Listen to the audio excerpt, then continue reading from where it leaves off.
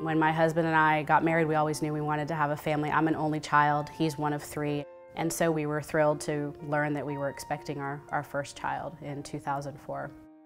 For the most part, the pregnancy was great until I was at about 32 weeks, and when they do the centimeter measure of your belly, realized I wasn't measuring the number of weeks by the centimeter. The room fell silent. They kept on remeasuring and they kept on rescanning, looking for certain, I guess, indications on how big the baby was. And that's when we found out our daughter, Yara, had only grown to 29 weeks, basically, and she had to be delivered via emergency. It was really pretty scary. We just felt very much alone, and the idea of bringing your baby home from the hospital wasn't happening. We spent 2 months there. There's a lot of emotions that go with feeling somehow like you're inadequate, somehow like you don't know how this is going to turn out. Is there any hope possibly for this outcome?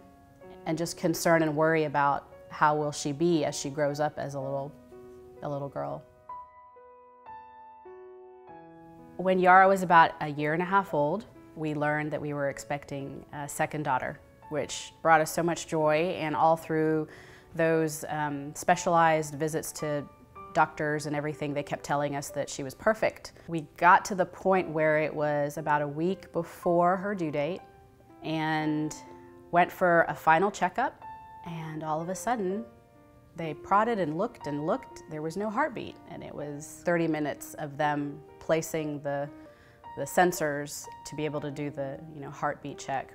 We'd gone through so many struggles, and we thought this was going to be possibly the first time that we're going to have what you call a normal pregnancy, and it was going normally until that the last 2 days before we were scheduled for the C-section. And the nurse broke out in tears, and I couldn't understand that. I mean, I suddenly just went into numb, and she said, "I'm so sorry, but she's gone." So I remember back to the time that not only we had Yara as a premature little one, but especially when Zaina was born, still almost 8 pounds. The community of people who came out to support both me and Malik, and we always both said, if there's anything we could ever do for those that go through such difficult times, that we'd want to make sure we do that. And so when I think about when I was involved, or when I was first asked to get involved with Hand to Hold, an organization that came to be many years after we'd had these experiences, I was thrilled for our community, and always knew that if there was some way that we could help out, we'd want to. And so it's frankly a privilege to know that sharing our story, as painful as it is to recount a decade later, can make a difference for other people.